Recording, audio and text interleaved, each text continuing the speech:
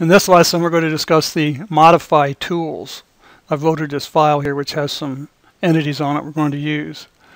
So we'll go down here and we'll click on the modification tools toolbar icon. And we're going to select an item. Let's select this circle right here. What we're going to do is come up here and move it.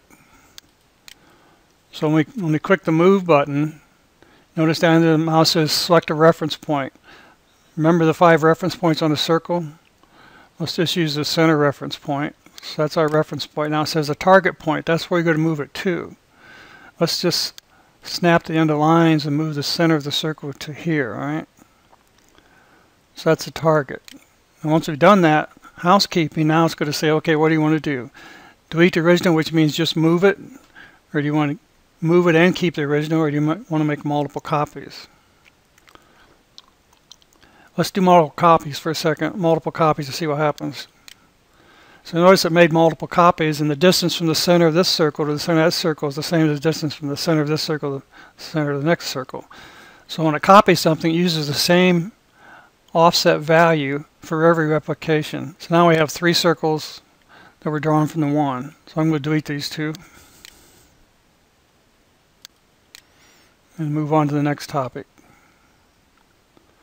Let's select this small line. Come up here and say we're going to center point and rotate this object. So first got to find the center point you want to use, and it's on a grid, so I'm going to say the end of the line, so I know I'm at the end of the line. So that's the center point. Notice now we get the same choices: delete, keep original, multiple copies, and we get to set an angle. So we'll leave it at 45 degrees right now. So if you look at that line that's at this direction, 45 should put it over here. So click OK, and sure enough it rotated 45. I was going 90, 45 degrees counterclockwise. So that's how you rotate something. So let's just undo that, put it back where it was, and move on to the next topic. Okay, next we're going to scale something. We're going to select this circle as our entity. We're going to come up here, and this choice right here says scale. So when we click that, it says a focus point on the entity. So we're going to pick this focus point right here. The scale is going to be compressed towards this point if it's smaller, away from this point if it gets bigger. So I'm going to click on the focus point, and now you notice it says keep the original, scale factor 0.9. So we'll just leave that scale factor 0.9. Watch the circle. It will get smaller by 90% when I click OK. And if you notice, this all got smaller going that direction towards our reference point. So that's how you scale an entity. I'm going to undo that. We'll move on to the next topic. Next we're going to use the mirror tool. So we're going to do a mouse selection of this weird shape. Come over here and we'll select the mirror tool. It says first point of symmetry axis. We're going to draw an axis. I'm going to snap the grids. Make sure I got a vertical line here. And the other point. And we'll delete the original. So what it did, it flipped this 180 degrees. That's what you're typically used to seeing when you do a mirror function. This mirror function has a little more oomph behind it. If we undo that, go back to our selecting the same object, come over here and select our mirror function. This time we're going to mirror it at an angle. For example, we can do this. We can notice how we've changed the angle. It's still being mirrored, but it's being distorted while it's mirrored. The angle's being distorted. So it mirrored over here, but it also twisted up. Now instead of just using our freehand, let's undo that. Let's reselect it again. If you want to get some precision in this, we select the mirror function. We could place a line right here. Notice the XY coordinates, 12, 7. Wherever I was.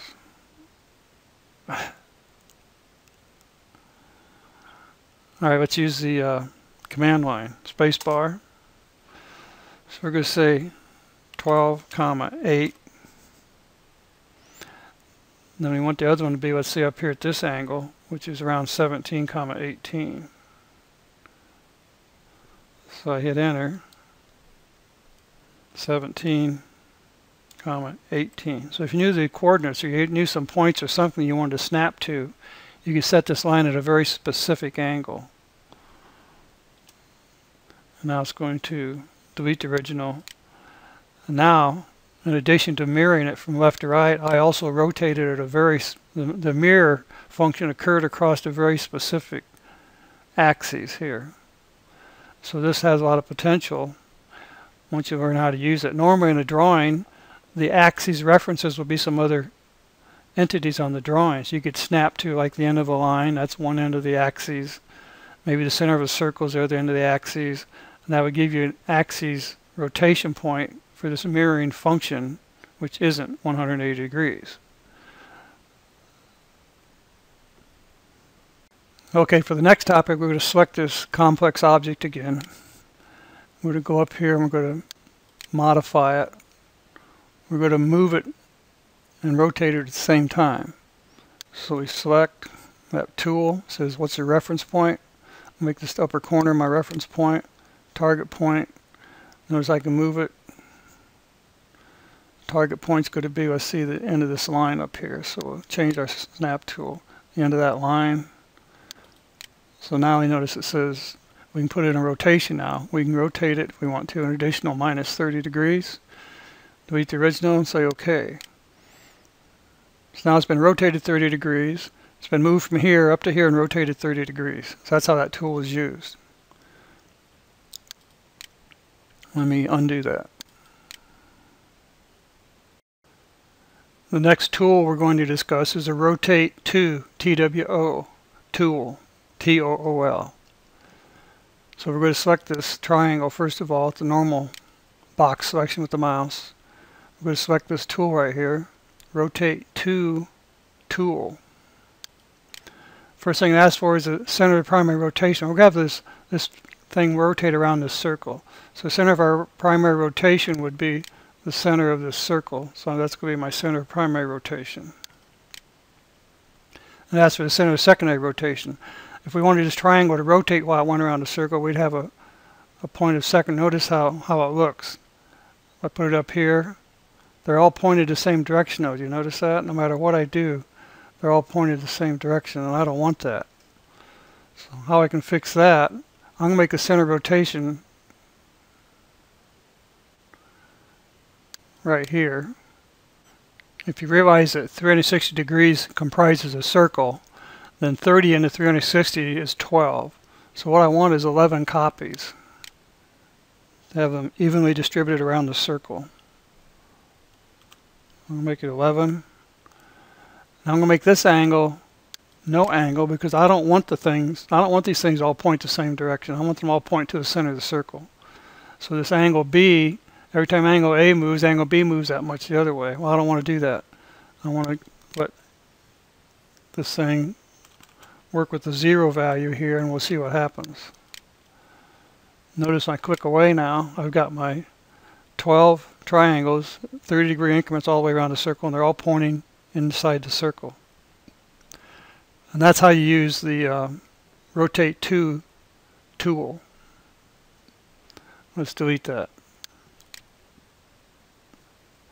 Next we're going to use this trim tool. We're going to do something that you're not expecting probably. Choose the limiting entity. We're going to make this arc the limiting entity. Choose entity to trim. We're going to trim this item here. Notice when I do that, it trims it right to the contact point on that arc. So let's trim again. Let's say, no, I don't want to do that. I want to trim to the middle arc. So limiting entities right there.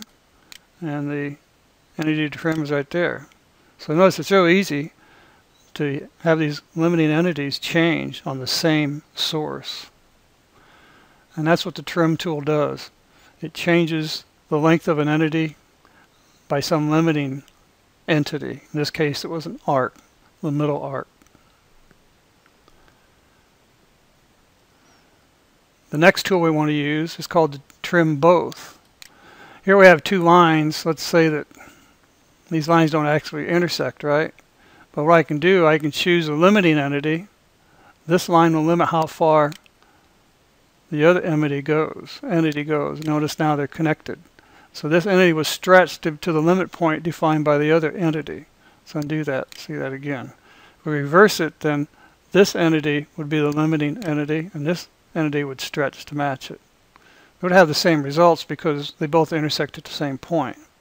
So that's a way to connect lines that aren't connected. Next we'll use the lengthen and shorten tool. When you select this tool, notice we have the amount we want to lengthen or shorten. And this can be a formula. It doesn't have to just be a number. It could be like dimension 3 times dimension 2, which would be 6, right? So change it by 6. So now it says choose the line or the arc. And I'm going to choose this line and extend it that way by 6. That's because I'm at this end of the line. If I go to the other end of the line, it'll extend it the other way by 6 units. Same with an arc. If I select an arc, it'll extend the arc 6 units on that end of the arc or on this end of the arc, any one of these guys. So all it does is it extends whatever entity you select, line or arc, and you select the amount that it extends it, and which part of it you get closest to is the part that it extends. So that's all I have to say about that. The next tool I want to use is the stretch tool. Notice it says what's the first corner. So I'm going to stretch this weird shape here. I'm going to stretch it right here. So the first corner is going to be right here. Second corner is going to be right there. Now the reference point will be here.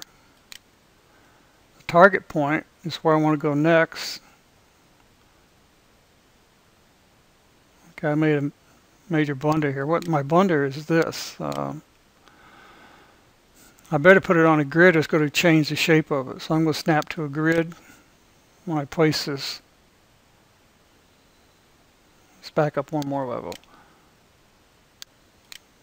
The selection box doesn't matter, but when I do the reference point, I want it to be on a grid or along some line or something so that when I do the target point, everything will go with me and it'll be these lines will stay straight. Otherwise, you saw how they go jagged if you're not paying attention. So I use some kind of a snap function to extend something. That's how you extend that box. We could also extend it over here. Once again, choose entity to trim. Oops, change functions on me. Go back to extension again, first corner.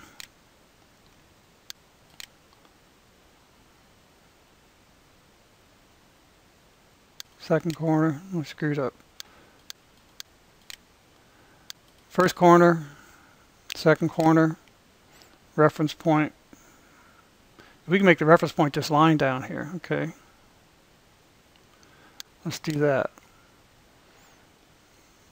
Now I can extend it along this line, so it's like an offset of the actual item. So now I've extended that thing.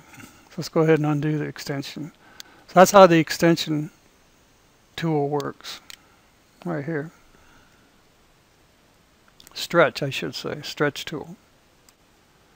Okay, next we're going to select this unusual object here. And we're going to come over here and we're going to select the clip to rectangle tool.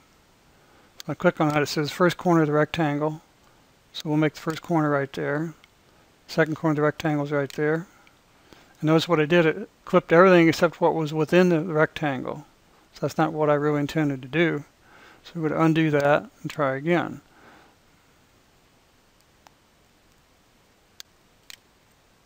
First corner. Be down here. And notice now it removes the things that were not selected within the box.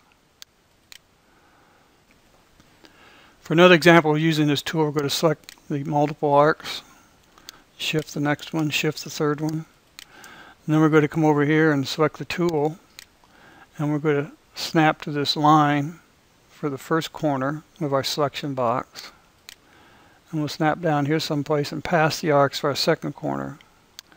What that will do, that will trim the arcs so that you can see we now have the arcs all stopping. I could extend this line if I wanted to, or shorten it. But the arcs are all stopping at the same intersection point of the line, or if the line were to extend. So that's how I use this command, which won't work till you select something.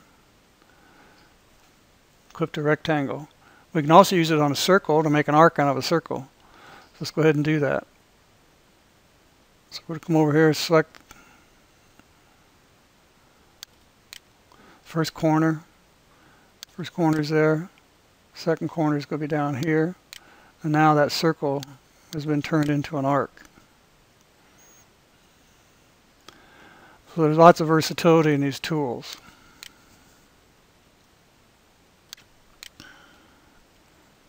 This concludes our introduction to the modify tools, and the advanced presentation of the rest of the modify tools will be conducted in a different lesson.